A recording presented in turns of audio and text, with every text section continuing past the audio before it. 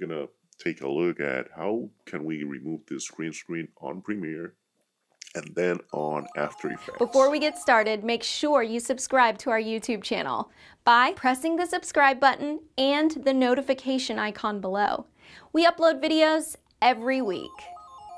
Let's see, so I already applied some filters. This is how she originally, the footage originally looked. Let's see if we can zoom in a little bit more. See, there we go. So under Effect View, and we are on Premiere. We take a look at how can we remove this green screen on Premiere and then on After Effects. So let's take a look at Video Effect and then Key. I'm gonna go with Color Key. We can either go to with by clicking and drag and drop, or search it here and then double click. See, it's already applied to the footage, so you have to click on it. So below it, I have the graphic, so we can see the difference when we apply. So now that we have let's select the right file, we have the color key here. We can click here and then select the green. We already have the green selected, and let's take a look at the color tolerance. And this is like magic. I love visual effects. And you can see that the green screen disappeared very easily, but you have to be careful because there's one point here when our models start to disappear. So you don't want to go that far. There are other tools and other things that we can do. I think that's about right. Let's see, so if you take a look at this, is like the silhouette of our model right here. I'm just going to shrink it down a little bit for us. I think that's a bit too much. Let's just put it like this. We can add some feather on the edges so it looks more natural. I do like another filter here called Ultra Key. The Ultra Key, you can add it as well. With the Ultra Key, it can help you make this green screen much better. Let's see under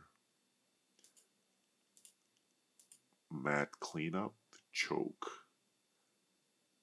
That's exactly what it does.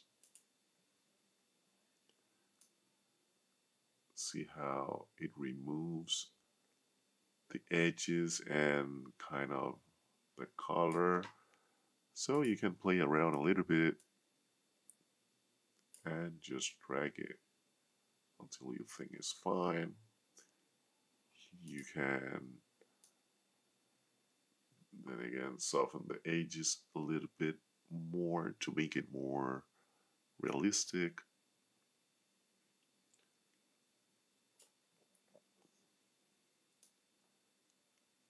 And the contrast will help you sharpen the edges as well.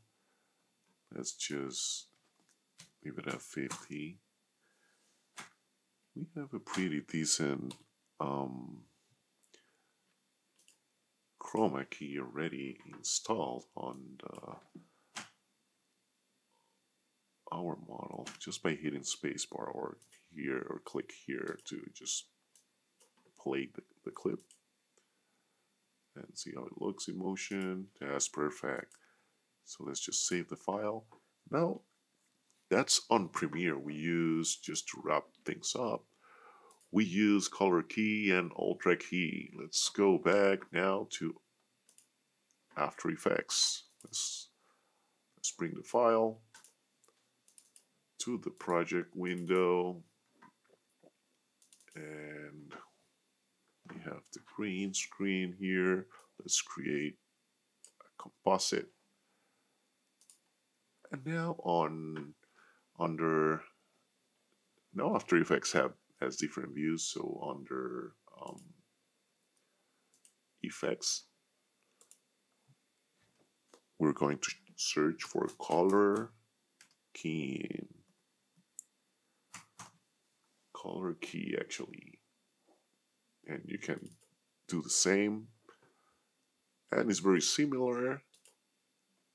So we already have that color. Let's see how the color tolerance can help us remove all the green. And we have, as you can see, the same issue.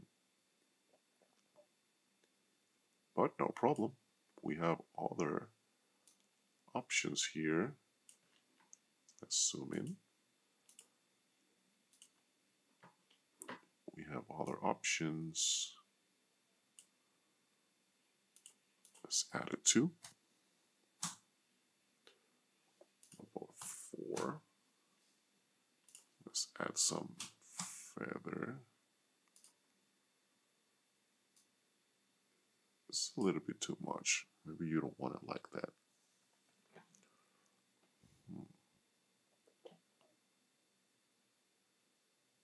Well, that's how the color key looks like. Let's just remove the color key, and now let's search for key light. There we go, key light 1.2. Let's do the same here on screen color. And we have, this is a pretty good result. Let's put something on the background here. Let's create new solid. Let's just put it on the back really here so we can see. Interesting.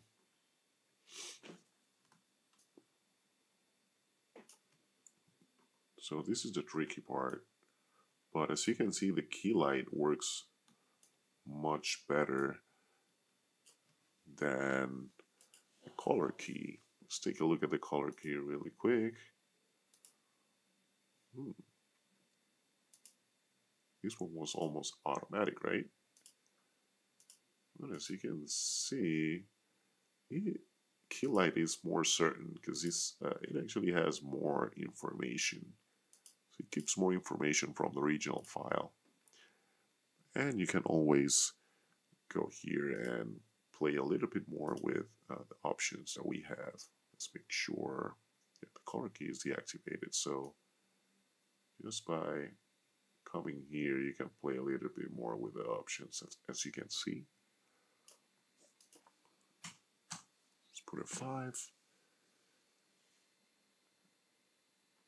And you can make the mask shrink or grow. There's a lot of options, and this filter is very powerful. Very powerful. You can do really great visual effects with this. And you can play around. Let's take a look at the silhouette.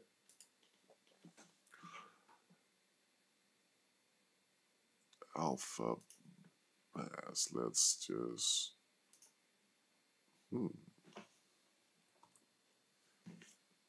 and we can play around with all of these other options that we have. But so far, this looks pretty decent, pretty solid for what we're trying to achieve here.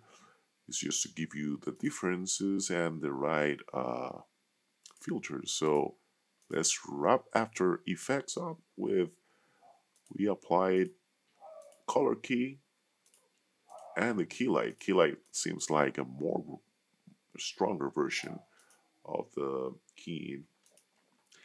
So there you have it. To wrap things up, we have color key or key light, and then under Premiere we have color key and Ultra key. I hope you guys enjoy it, and I hope to see you next time.